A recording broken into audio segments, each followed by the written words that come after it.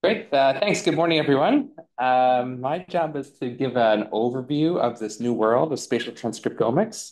Let's go for it. So my name is Trevor Pugh. I'm a senior scientist at Princess Margaret, and I direct the genomics program here at OICR. The surprising fact about myself, I'm also a graduate of CBW. I think I took it as a graduate student 10 plus, 15 plus years ago, in one of the very first cancer genomics courses. So that you can go all sorts of places with some of the skills that you'll learn here. And this is the first time we're running a spatial single cell RNA sequencing class.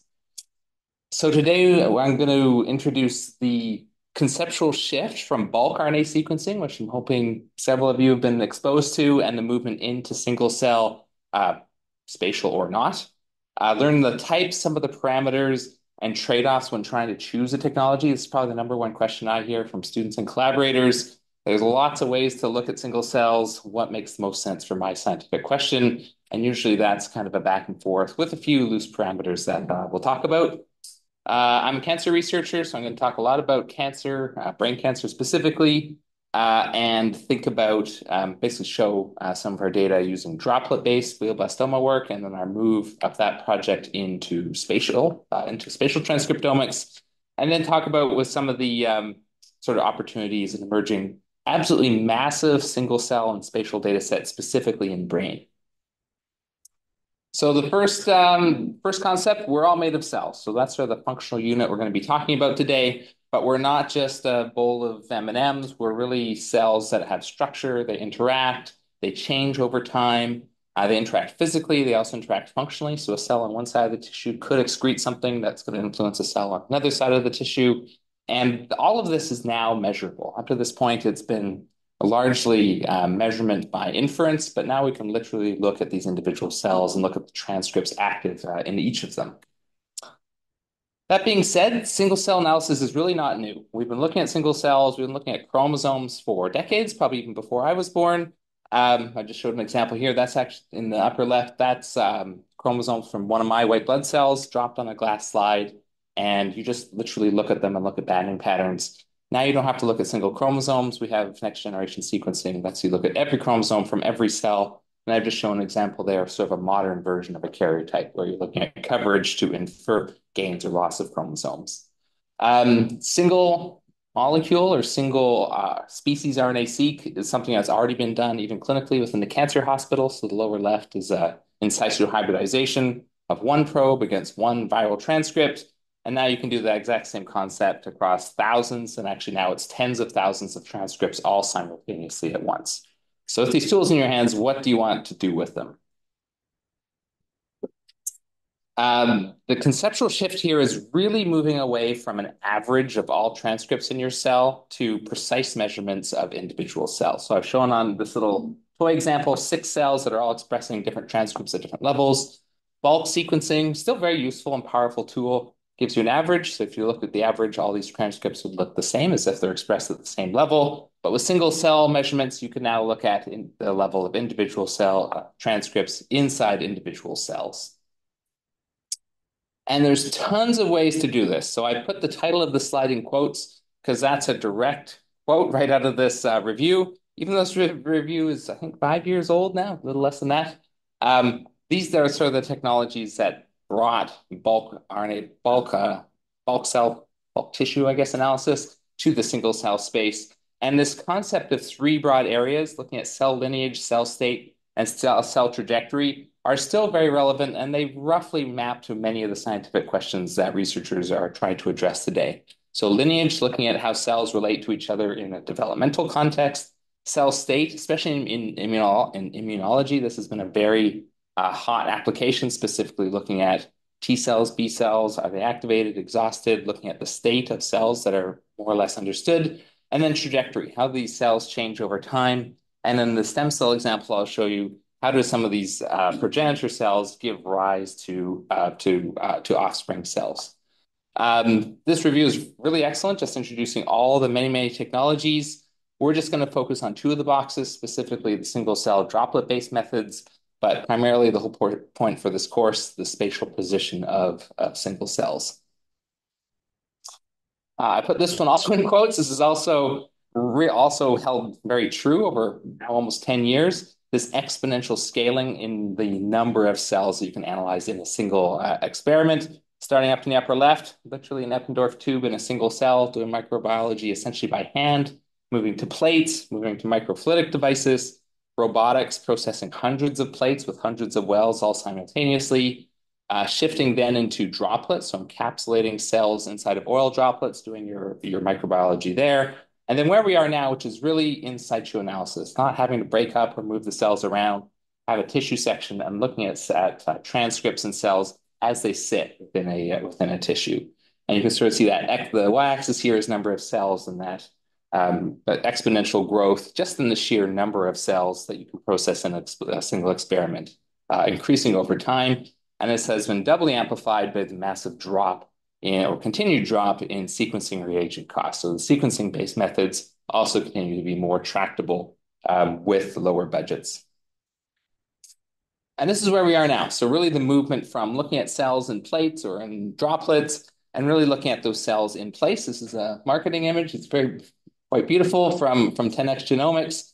But really the only additional piece of information is a matrix of XY coordinates. So it's still just cells by gene expression. You just get a bonus table that tells you where every cell is in relation to the other. These images, I think, are quite useful for trying to generate hypotheses, but really when you're doing your bioinformatic analysis, it's really just yet another data table with distances between cells. So think of spatial transcriptomics really as just trying to navigate this table of positions. And there's lots of questions that you can answer with those XY coordinates, and one they've shown here is local neighborhoods. You have a cell, how often is it close to a similar cell or a different cell? Or are there common cell-cell neighbors that you see more likely than you'd expect by chance? And I'll show some examples of those. So now cell organization and cell state is fully measured at all biological scales. So cells, tissues, full organisms. And if you're looking at multiple organisms, you can actually start to look at populations and navigate all these many different levels of resolution computationally yourself. So I just showed this example here with the 10x Genomics group has taken a mouse pup. They've been sectioned, but now you can look at a panel of genes across literally every single organ in an entire organism. So you can, if you have a gene that you think is important in brain, maybe is important in bladder, maybe important in lung, you can really, and it's now actually a point and click interface where you can zoom in and navigate each individual organ one by one, but also perform computational analyses that can take organ-based clusters and distance-based metrics into account. And this review just on the right-hand side shows all the creative applications that people have come up with to make use of this spatial information. So how do you do this? So there's going to be a major module just on the wet lab work. As a computation biologist, it's extraordinarily important that you understand how your data got to you, what happened to your cells, what happened to your tissues before you got your data. This also ties into the technology selection question as well, which I'll get to right at the end of the talk. Generally today, there are three very broad buckets of laboratory protocols for spatial transcriptomics. There's sequencing-based, which are largely grids. So basically they have a carpet of, almost think of them as circles. You put your tissue down on top. If you're lucky, you have a cell that lands perfectly inside of that circle. That rarely happens. Often you'll land on the border of a circle. The first round of this technology, the circles were quite big. So you had 5 or 10, sometimes 20 cells landing on each circle. So you had to deconvolute the cells that are in there. But the circles on that grid are now getting smaller and smaller. So that's what this capture-based method is showing. This has the advantage in that it's poly-A prime, so you're sequencing all of your transcripts in an unbiased way. So you can get true full transcriptome. You don't have to impose a short list of genes you might be interested in. And it leverages the power of next-generation sequencing, which, as the costs fall, continues to get more and more affordable. The other method is also a sequencing-based method called in situ sequencing. This uses a technology called rolling circle amplification. Essentially, it takes your transcript and just makes a circle and allows it to hyper-amplify a single molecule into hundreds or thousands of copies. This has the advantage in that your product doesn't move, it stays in place, and then you image the fluorophores that are basically being bound to each of those transcripts. This method is quite sensitive. It's more sensitive than the array-based method. It has the challenge here in that you have to essentially learn where the borders of your cell are. And this is actually a major challenge in spatial transcriptomics. What is a cell? What are they shaped like? They're not nicely behaved circles like they might look like in this figure. Cells are messy. They've got little projections. They interweave with each other. Just trying to define what is a cell is still a fundamental challenge in spatial transcriptomics today, and that's actually something you're going to get into in this workshop as well. And how do you turn the dials on those segmentation algorithms to say, here's my cell, and here are the sequences that are inside of it. The third method is in situ hybridization. Just like that first example I showed with that single probe against a single virus, that conceptually you can now do thousands of probes against thousands of transcripts all simultaneously. This is the most sensitive method, but has the downside in that there's not yet a complete probe set for the entire transcriptome. So you have to choose a short list of initially 400 transcripts. Now it's just under 1,000. The plan, I think, is to scale to whole transcriptome, but for today, you have to choose a list of transcripts that you're very interested in. But this approach does have the benefit in that you can go very, very deep and have very near single molecule limit of detection for your transcripts of interest. And here's just one example. It's not like a marketing slide for 10x, but they've done a very good job commercializing all three of these types of technologies. The top is droplet-based. You take your tissue, digest it. Show up, yeah. Take your tissue, digest it. A lot of you may have used the Chromium X platform. In this case, there is a probe-based step, and you make basically data analysis, but lose the spatial context. The two spatial approaches are down here. One, you have an H&E slide, which is actually probably I guess, the diamond in the rough. There's a huge amount you can do with these H&E slides just for image analysis on their own. And then you layer on, this is the grid-based method, you can layer on gene expression levels within each circle within the grid. And then Xenium, it's a probe-based method, probes hybridize to your transcripts of interest. Uses this rolling circle amplification to boost the signal so you can see these single molecules, but really has that challenge of where does the border of one cell start and the other one end. So really the need to do segmentation of your images, sometimes guided. I think the opportunity here is to be guided by the H&E images, but then to overlay those transcript level measurements as well. There's been a recent enhancement of the Visium technology. So this is the grid-based method where the spots usually used to be quite large, so 5 to 20 cells per spot. And now these cells are the grids are quite small, and they're actually subcellular in size. So you can now start to look at not just cell level single cell, but also subcellular resolution as well. So that's the move from Visium to the Visium HD platform. So that's a list of technologies with some pros and cons. How do you choose a method? So I cut up that first figure I showed you showing all the three technologies.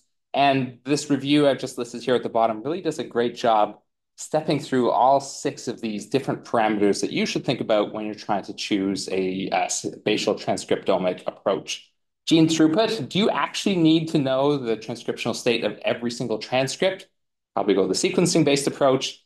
But maybe you really only care about a short list of transcripts, 50, 100, 200. This is where going a more targeted-based approach that's potentially more sensitive, especially looking for low expression targets, may be a better technology for you.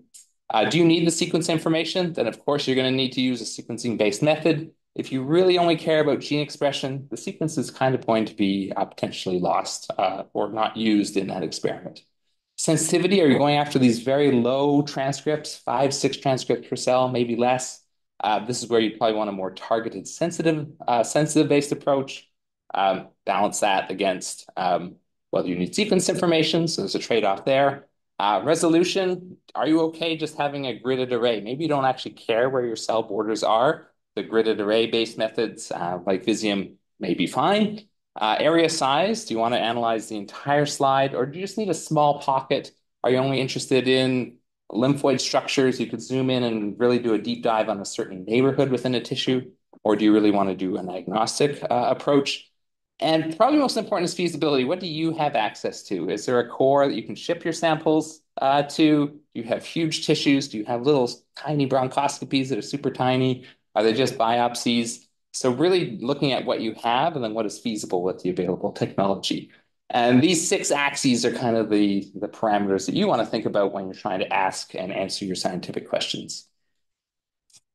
So I mentioned I'm a cancer researcher. Cancer is an amazing application for these technologies because cancer is so, I guess, rule breaking. The cancer cells grew all over the place. There's all sorts of cells that shouldn't be there. The cancer cells are differentiating down all sorts of odd developmental pathways. They're turning on pathways they shouldn't be. Really fascinating disease to be looking at, especially in brain, which is so heterogeneous, using spatial and single cell technologies. Cancer also has the other challenge in that they change over time. Cancer patients get treated, can select for cancer cells that can boost up immune cells, and we can actually measure the dynamics of these cells using this new technology. So I want to tell the story of how we first got into single cell. This started out as a glioblastoma stem cell project. We're interested in these very rare cancer stem cells. You have a single stem cell that gives rise to the bulk tumor. And current treatments, chemotherapy, for example, debulk the tumor. You kill the bulk cells, but the cancer stem cells are still there, and they actually give rise back to a new tumor that actually doesn't share very many of the genetic features of the primary tumor. And you sort of get this expansion and contraction. This is really what makes GBM so hard to treat. The whole goal around this group, this is a collaboration with Gary Bader and Peter Dirks, really trying to understand cancer stem cells and therapeutically take them out and then let the bulk cells die and fall apart, but take out those progenitors. So going in, that was our question. We wanted to find these rare cells and we wanted to understand them. We had 2 approaches. This was experimental. So this was before we had spatial transcriptomics. We took bulk tumors. There's 2 ways to digest and grow these. So one by Peter's group and one by Sam Weiss in Calgary, both cultured in different ways. They both basically have the same effect in that you get a purified cancer stem cell population. And they know they're cancer stem cells because they could dilute the stem cells down to a single cell limiting dilution, put it into a mouse, and it would grow back the entire tumor. So you knew that this one single cell could actually grow back a tumor. And this is what we wanted to do. We wanted to understand each of those individual cells at the single cell level, starting with droplet. And what we found was every patient had a different glioblastoma stem cell. They had different drivers. They had different transcriptional pathways that were active in each of them. This is a UMAP basically showing all these cancers all forming really beautiful independent expression clusters. There was some relationship between tumors from the same or lines, glioblastoma stem cells, lines established from the same tumor, but they weren't identical. So even within the same tumor, you had these transcriptionally distinct populations. So they were all different on their face, and our question was, do they share any common biology? And doing principal components analysis essentially discovered these 2 axes, a developmental program and an injury response program, where most of the GSCs were either on one end of the spectrum, more developmental-like, or they're more on the injury response side of the spectrum. And we wanted to understand why this was. So we profiled thousands of GSCs from a large number of tumors, and we saw in general GSCs, they're kind of well behaved. They sort of inhabited their own local neighborhood. There's a distribution there, but we were able to be very quantitative about where on this transcriptional spectrum these glioblastoma stem cells developed. And this was really a whole new paradigm for glioblastoma, where at the time there was a huge amount of work trying to bucket GBMs into one of 4 categories. And there were 3 or 4 papers all came out around the same time that really all discovered almost the exact same gradient, all using different technologies. We did single cell. There's a metabolomic group. There's a proteomic group. They all rediscovered the exact same transcriptional gradient. And the lesson there was it really didn't matter what technology you used. The biological signal was measurable using multiple different approaches. The other finding once we moved out of our GSC, so here's our developmental to injury response gradient. Once we'd done all that work on the purified glioblastoma stem cells, we turned to tissues. We want to know what are these stem cells doing in a bulk tissue. We still didn't have spatial at the time, so we were just looking at single cells. And what we found that the bulk tumor cells were actually fountaining out of the glioblastoma stem cell gradient. So you had the stem cells up top, and they were giving rise actually to the same astrocytic lineage. So we actually had 2 axes at play, the developmental gradient in the stem cells, and then the bulk tumors, actually probably better shown in these 2 figures on the side, essentially all rushing out of the stem cell population. And so that's brought us to a question like, this is a very interesting hypothesis. We see it in our droplet-based data. Is that what we actually see in real tumors? So this is still research that's ongoing. So Shamini is leading this in the lab. This is an H&E image of a piece of glioblastoma, so a tumor. You can see it's on a glass slide. And to save money, we actually snuck two tumors onto the same glass slide. So this is all from one patient. So grade 4 glioblastoma. And this is really our opportunity to ask the question, what's the distribution of stem cells within an entire tissue? We could never do that before. We had a bunch of leads and we had a short list of transcripts that defined that transcriptional gradient. So we went the panel-based approach because we knew exactly what genes were important. And we want to ask a super specific question. That's probably my number one piece of advice. If you're going to be doing spatial transcriptomics, be extremely nitpicky and precise in exactly the question you're trying to answer. It's extremely easy to just get derailed down 10 different rabbit holes and never get any of your work done. Choose one question and pursue it absolutely relentlessly. So that's what we're doing here. We're trying to say, what are these stem cells? Are there like a starry night? Are there thousands of them? Are they forming little islands that are pushing off bulk tumors? What's going on here? And to do that, we applied this custom 300 gene panel that represented that entire gradient from development to injury. So this is H&E. This is just a photograph. This is real data. So this is just coloring the cells by how many pieces of RNA do you see. So the scale is enormous, 200,000 cells in one field of view, 200 transcripts per cell, obviously an underestimate, at least with droplet-based methods, we usually see between 2 to 5,000 transcripts. But this is not unexpected because we're using a panel. We're looking at a subset of the genes, but they're the genes we care most about. Transcripts are within the cells, so this highlights the challenge of segmentation. If you don't have perfect segmentation, and you never will, you're not going to capture every single transcript within a cell. Density of cells is going to depend on your tissue, and you get this nice size distribution as well. So this is where your knowledge of your sample comes into play. Do you have a lot of massive cells? Do you have a bunch of small cells? This is kind of average is what I've shown here. And then is the number of genes per cell what you expected based on your panel design?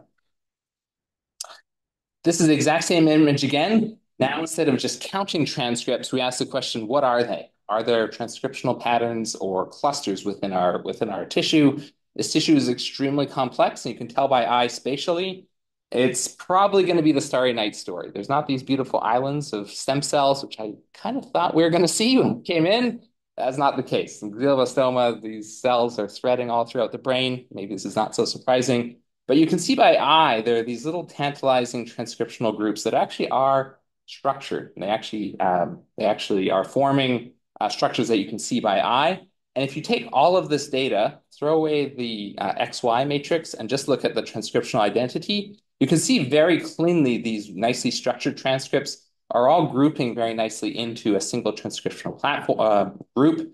And if you look at the cells that define those groups, they're very likely immune cells. Same over here, blood vessels. If you look at, there's some little structures in here that are actually nice, round, well-behaved blood vessels, and transcriptionally that actually bears out as well. And then the tumors are this huge mush. And this is really where we're at now, is trying to understand a lot of the transcriptional structure and zooming in specifically on the cancer cells to see whether we can see first recapitulate that transcriptional gradient in 2D space, but also look at whether there are different dependencies between clones within a complex tissue like this.